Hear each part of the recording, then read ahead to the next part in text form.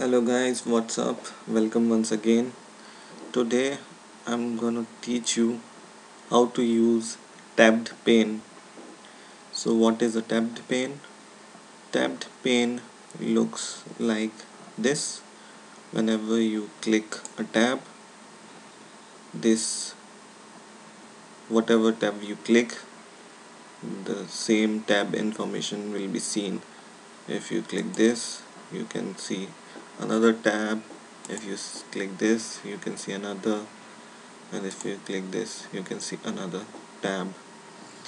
This is really useful whenever in a JFrame you have little space and so many information to share, so you can always use tabbed pane in order to make your information concise or intact at a place. So just you can click and you will see the particular information in the tab. So let's get started how to use tabs in your program. So we have made our project. Now we will go to the palette, take a tabbed pane, place it here.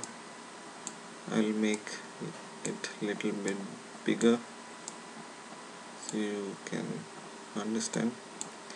But when you see this don't look like a tab. This is because you need to add some tabs inside this tabbed pane. How you can do that?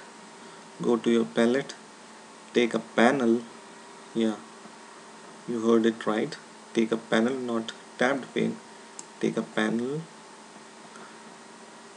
drag it to your tabbed pane, and when you see the dashed bar on the border of your tab pane, just leave the panel or click the mouse.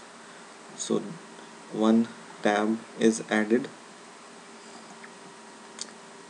In the same way, if you want to add another tab, drag your panel to your tab, and when you see, you have to drag it like that. You should see the dashed border around your tab, then only you should leave your panel, then it will be like that. And if you leave the panel like that only, it will not become a tab unless this border you are not seeing. If you leave the panel like that, it will look like this. So do it like that. What happens when you need a tab inside a tab? You can do that also. How to do that? Just click outside on your tabbed pane or here where no tab is there, right click it, then go to enclose in and go to tabbed pane, enclose in and tabbed pane. So you can see a tab inside a tab. And then when you need to add these tabs here, you need to just click here once again, right click, add from palette, swing containers, and click tabbed pane. Okay, so there is another tab. This is first tab. Inside this 3 tabs are there. Second tab, inside this there is no tab, so you just drag a panel, places inside it. So these tabs will look like this: 3 2. Now how to change the name? If you want to change this name, right click it, click the edit button and give the name, for example, user info, right click,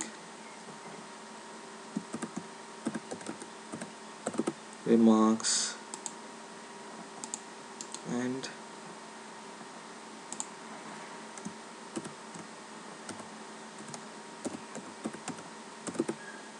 documents. You can give the names also from here.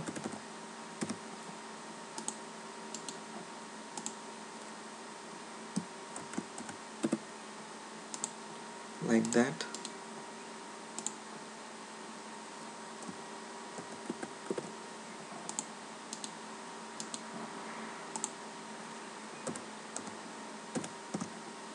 In this way you can give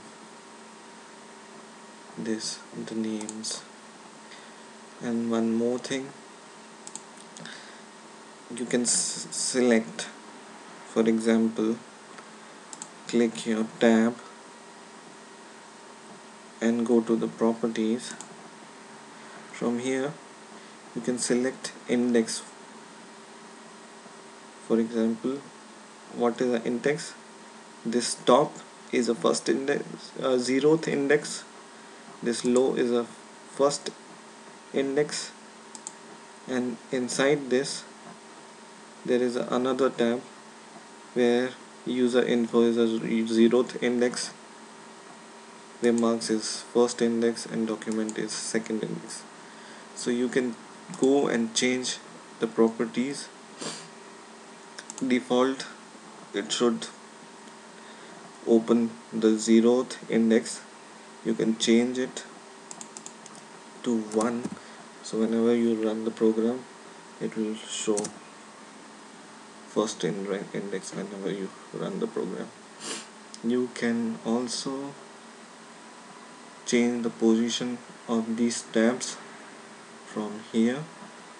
Tab placement, right now it's on top. You can click and you can see it goes to the bottom, and you can make it on right, so your tab will appear on right, and on left also your tab will appear on left. So you can do that also. And what else?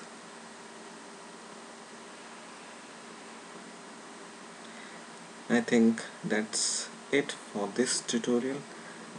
I hope you have learned something new today, and please do comment and give feedback to this tutorial so I can improve. If any mistake I have done, please give me your feedback, and thanks for now.